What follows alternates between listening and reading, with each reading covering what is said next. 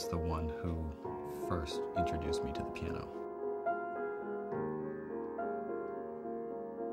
My mom's mother, Polly, she's 83. She is pretty much incapable of doing anything on her own.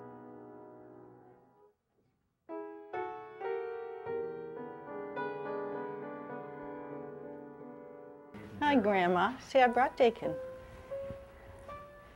Brought Dakin back because I said I would. And we're going to take you for a little ride in your chair. We're going to find a piano. And I think Dakin's going to play. How are you? Grandma? You love seeing Dakin, don't you? You know, her hair is amazing. How full it still is. She was diagnosed with primary progressive aphasia, and that is the condition that inhibited her ability to speak. Some people are old at 70, and other people are relatively young at 90. It's the misfortune of the way your life plays out. It's your karma, it's your fate. And we don't really subscribe to that very well, that we somehow feel that we should be getting the same deal that everybody else got. And what we focus on, of course, in our society are those high-functioning Deedees. I'm here because I feel strongly about the need for medical practitioners and caregivers to understand what slow medicine is all about. And I believe that working together, we, the elderly, our family members, and you in the healthcare profession can overcome the fear and stress that so many of us encounter today.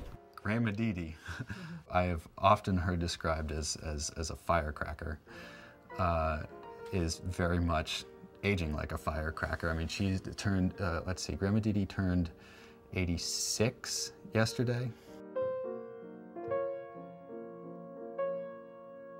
At some point before I'm no longer able to think clearly myself,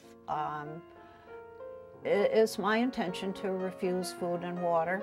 And this is the tricky thing for families. I mean, families say, well, somebody will tell me when I need to start preparing. That telling sometimes never gets to happen. The next thing is the call to go to the emergency room. I've written this out in a great deal of detail. Down the line, if I lose it mentally, I'm indicating I want something different. I don't.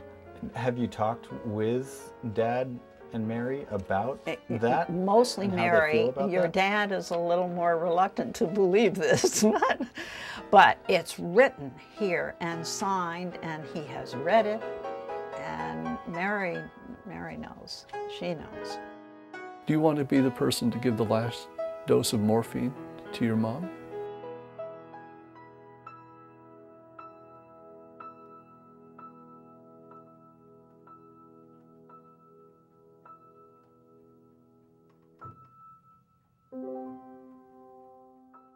Whenever I would go visit her, which was about every 3 or 4 weekends, I would go down to Philadelphia to see her.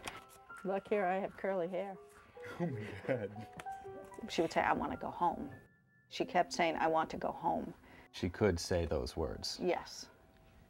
And what did that mean to you? Well, to me, it meant she didn't want to be there. Whether it meant she wanted to rewind the world and go back to the way life used to be, whether it was, I'm done with this and I want to move on to the next stage. Even though she cannot speak, there's a quality about her that has maintained itself, that makes the staff love taking care of her, makes them love her. And there's been a quality of her that has made other people really love her all of her life. And it's amazing that that quality is still there.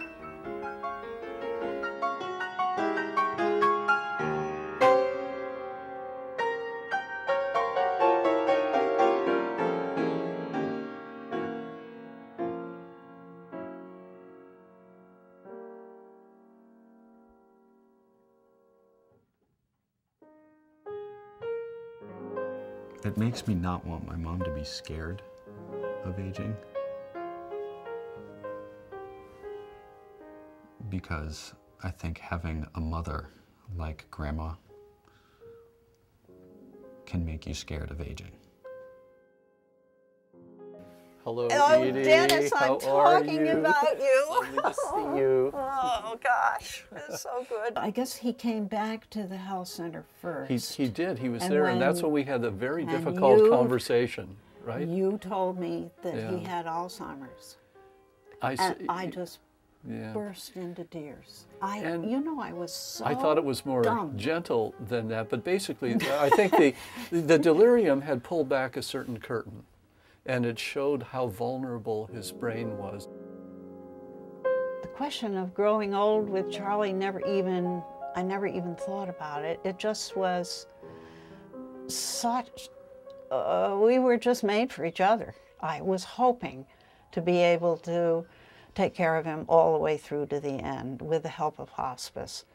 But there was so much night stuff. What's the legacy you're going to leave? What's the last gift you're going to leave to your family? It's, in a sense, it's the gift of knowing how to die. When we were really in the last year of his life, we were coping with early stages and into mid-stage of Alzheimer's, Crohn's disease, diabetes, atrial fibrillation, that's heart tremors. And then he died of cancer of the throat. Oh, Dennis and I were kind of on the same wavelength. He hadn't come up with the term slow medicine. And he'd seen a lot of what fast medicine will do to older people. The standard medical model emphasizes efficiency because it's really tied in with the economics of medical practice. It's designed to pick out one problem and say the problem is X, it's the cancer. It doesn't say the problem is, as with Charlie, it's not the cancer, the cognition problem, the bowel problem that's still going on. Your body is nothing but a house for your soul. And that there comes a time when your body starts to fall apart and it's no longer a decent place for you as a person, your soul, your spirit. And it's time to let your spirit out of that crumbling house. It's not depressing. It's simply talking about the kind of the realities that are going to unfold for people. We have to become more comfortable with the idea that, you know, some of us get good cards and some of us get the old maid.